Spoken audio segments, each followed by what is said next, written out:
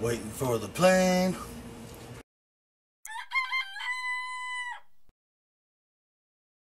Hi everybody, Robert Jones, back again, doing some more cooking for you guys. Talked to a bunch of you online this week and found out what you guys are looking for. I got a bug on me. Apparently it's getting cold in other parts of the world. It's not here, but I'm excited to do some recipes for the places in the world that you guys are getting cold, and eventually we'll get there, so enjoy. Today we're going to do a crockpot recipe, and it's going to be a breakfast crockpot. Breakfast, you say? When I was growing up, we used to eat a lot of barley and prunes. This is a traditional kind of Polish dish where you cook prunes and barley together. Prunes, for those of you who don't know, are dried plums. It's just a different name. Prunus vulgarum, Europaeum, something like that is the real name. And so, forget all the marketing ploys. We actually looked it up on Wiki today. Prunes are just dried plums. Get over it. It's not for constipation. Anyway, this is something we used to eat a lot when we were growing up. It's prunes and barley. It's delicious. You cook the barley like you do rice with the prunes in it. Then you serve it with some cold milk and some sugar on it, and I think you're going to love it. Today I'm going to do it a little bit different because I happen to have a bunch of pears on hand that the heat are getting to, so I want to use them up. And so this is going to be a prune and pear barley, so I think it'll be adventurous for us. So we'll try that. This is a fairly simple recipe. We're going to need some pears. I'll show you those. They're starting to get a little wilty, that's why I wanted to use them up for this recipe, and I encourage you to do the same like this. We also have some barley. Barley is a grain. If you're not familiar with it, it looks like this. They're little tiny pieces. It's delicious. It's what beer is made out of. We also have some prunes, or as they say here, dried plums. We'll get to that in a minute. So the first thing you're going to want to do is you're going to want to peel your pears. I've got the crock pot here, so we're just going to put the pears in here when we're ready. If you're wondering if you see all this other stuff back here, that's for the next recipe. So let's get started. I'm going to peel and cut our pears. The skin on these is a little rough.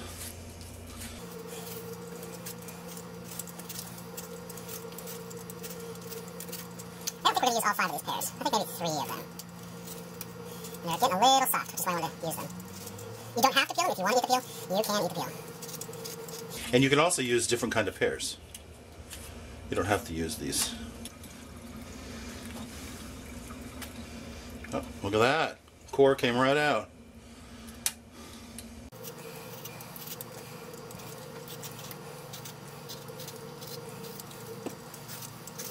There we go. There's the technique. As you can see, these are getting a little soft. I hate to waste food, so that's why I wanted to use these up. Let's do one more. See that? Nope, not good. That's bad.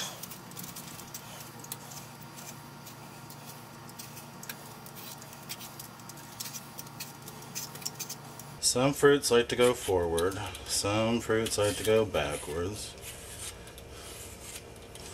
Some go both ways.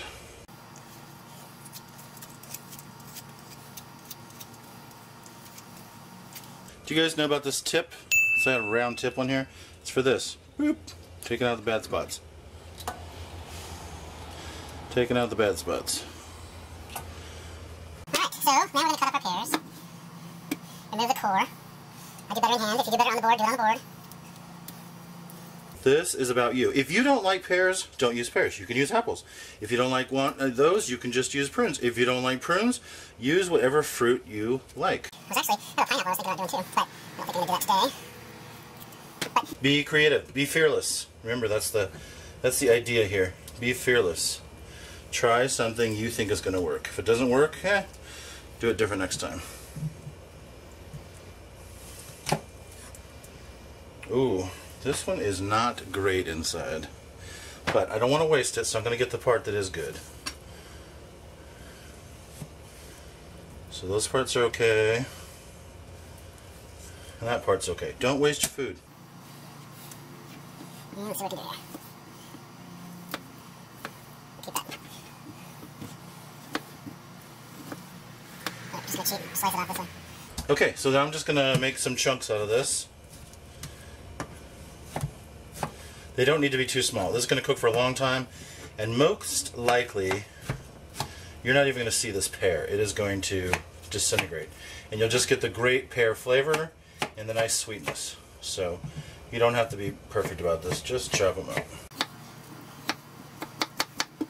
Again, just try it. Alright. Put this in the pot.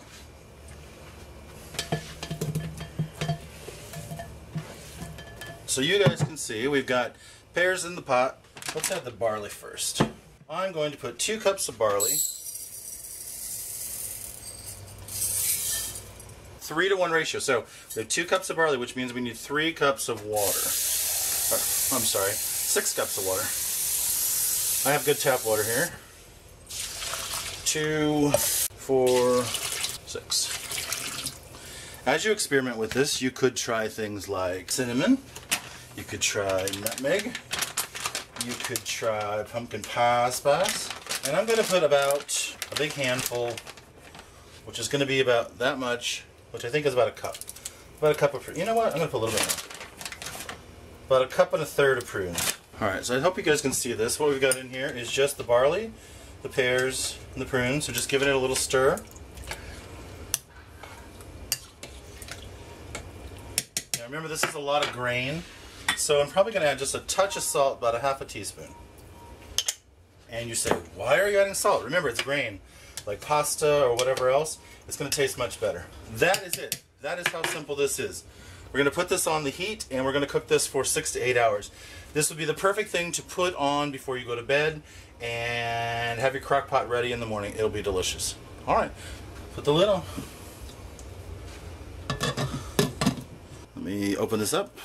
Oh, look at there.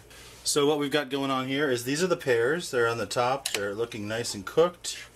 And the barley and the prunes. Now, if you were cooking this overnight, you don't need to stir it. You just can leave it alone. But I just thought I'd show you guys what it looked like. You see that? Here's what a stewed prune looks like. Delicious. And a cooked pear. Delicious. Not quite done,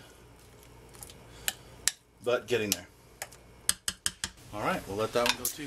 Good morning, everybody. I hope you can see this. It has been overnight, and our barley, voila! Now, I stirred this a little bit and fluffed it up just so you can see all the different stuff in it. But look, we got pears, we've got the prunes, we've got the, the dried plums, and we got the barley. So I'm going to take a scoop of this and show you how I like to make it up to eat it. Okay, we've got 2 scoops here, and I'm going to show you 2 different ways that we like to eat this. My mother prefers it like this. Milk, carnation milk, and make a mote. And then I'm using turbinado sugar. You guys familiar with that? It's an unrefined, well, it's only a little bit refined. Still got some of the brown stuff. I like it because it has flavor. And then a touch of sugar on top. And if you're me, this is the way to go. Just butter and sugar. Not too much sugar, just a little bit. Because the fruit is already sweet. Got my sexy morning hair here. Alright. I'm going to grab this with a towel because it's hot. Alright, so here is my hot cereal. And the part you've been waiting for. It's hot.